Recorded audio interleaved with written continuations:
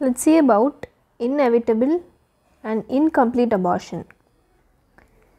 In both these cases, inevitable and incomplete abortion, the ovum or the fetus has already separated from the wall of uterus, and it will definitely be expelled.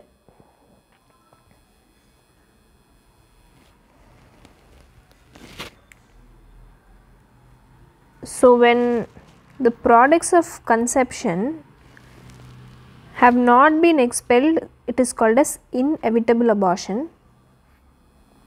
The products of conception has not been expelled outside, but they have been separated from the uterine wall. It is called inevitable abortion. Whereas, if the products of conception are partially expelled,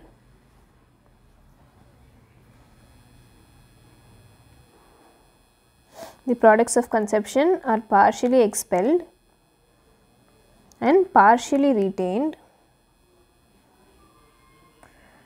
then it is said to be incomplete abortion. So, this is the difference between the two, inevitable and incomplete abortion. In both these cases, the products of conception has already separated from the uterine wall and they are to be expelled out. But if the products of conception has not been expelled out yet, it is called inevitable abortion. If they have been partially expelled and partially retained, then it is called as incomplete abortion. Now, let us see the clinical features. First will be the symptoms. Symptoms as in any abortion include history of amenorrhea, lower abdominal pain which can be moderate to severe, and bleeding per vaginum which is usually very heavy. Also, there can be history of expulsion of products of conception in case of incomplete abortion. Next comes the signs. In signs, there can be tachycardia and hypotension which are suggestive of the features of shock, which depends on the amount of bleeding. So, these can be due to hemorrhagic shock. Next, on per abdomen, the uterine size corresponds to the period of gestation in case of inevitable abortion,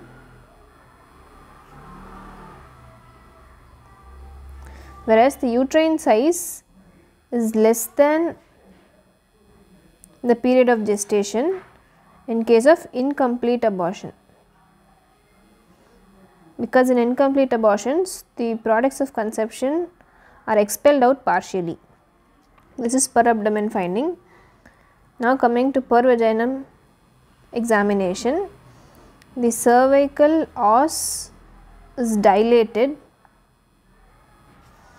and the product of conception may be felt in the uterine cavity or in the cervical canal.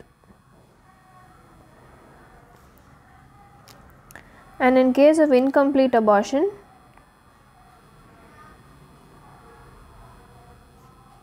the products of conception may be protruding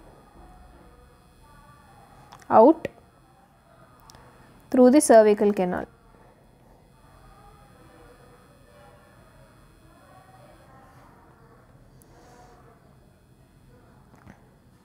Next, for confirmation of diagnosis, it is by ultrasound.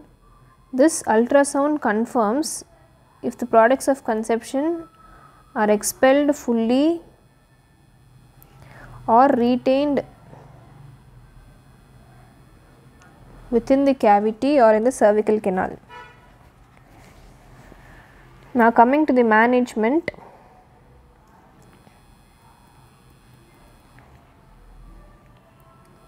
So, most often the products of conception get expelled by itself,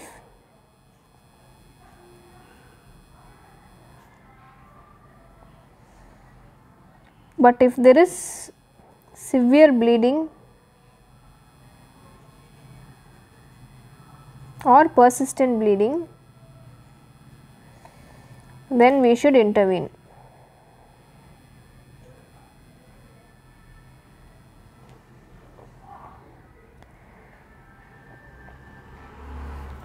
So, check curettage is done.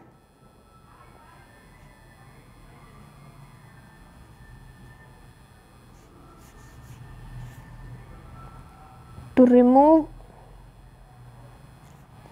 any retained bits of products of conception and to ensure complete emptying of the uterine cavity.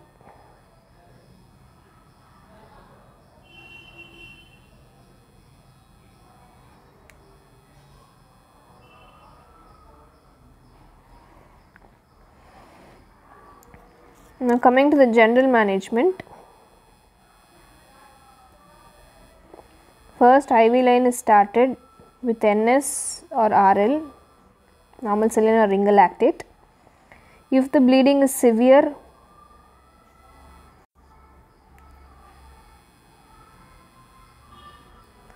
then blood should be given, that is transfused.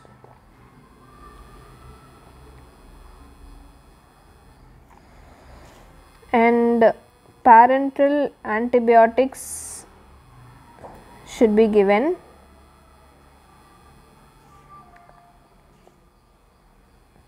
As prophylaxis.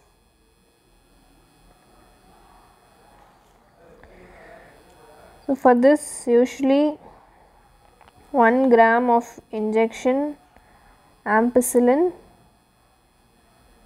is given IV after test dose.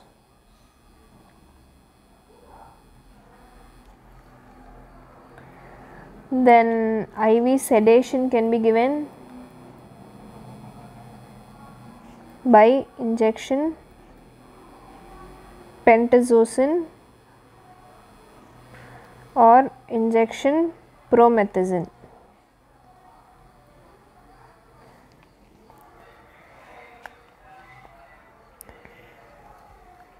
If she has not got a shot of TT already, then injection TT should be given, tetanus toxoid.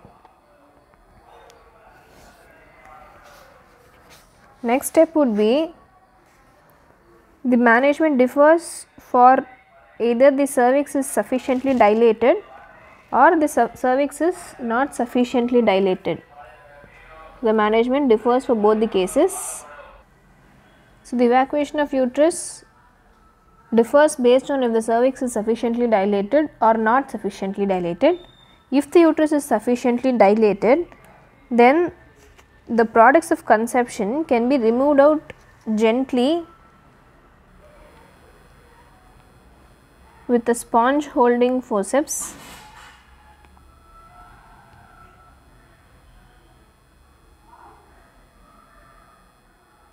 And twisting it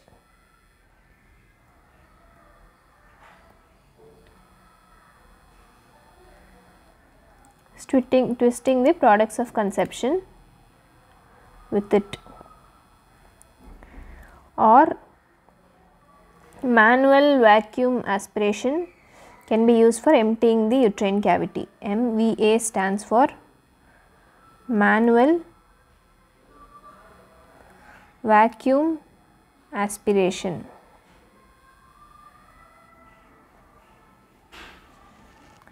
This manual vacuum aspiration is a safe procedure and it ensures complete evacuation.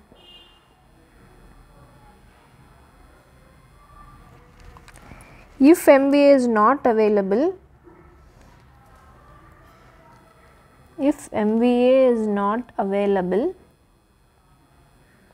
then we go either for DNC, dilatation and curettage, or suction and evacuation.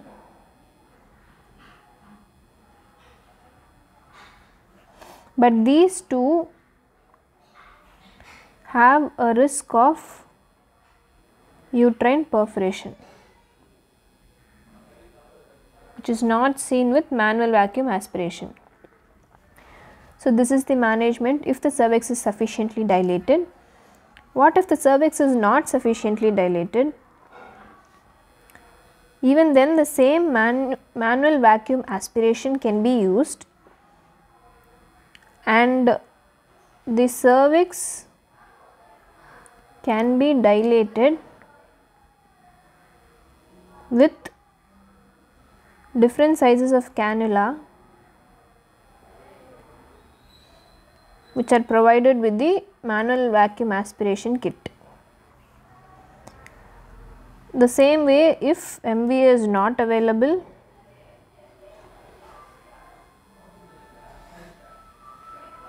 then dilatation and curettage or suction evacuation should be done.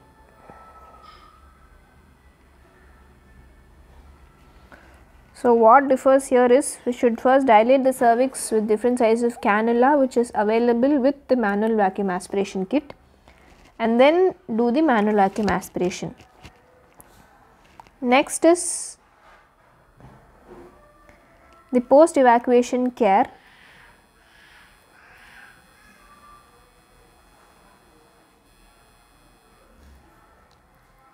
The post evacuation care includes continuing the oral antibiotics,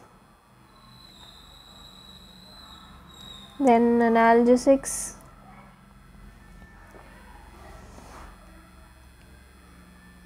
and the female should be encouraged to have oral fluids initially, then solids,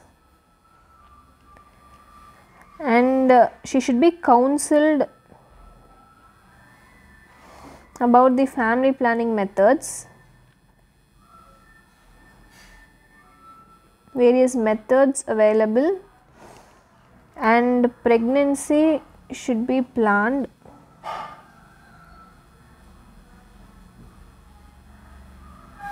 after 5 to 6 months. If she is Rh negative, then she should be given anti-D injection. So, this is the post evacuation care, and that is all about the inevitable and incomplete abortion. Thank you.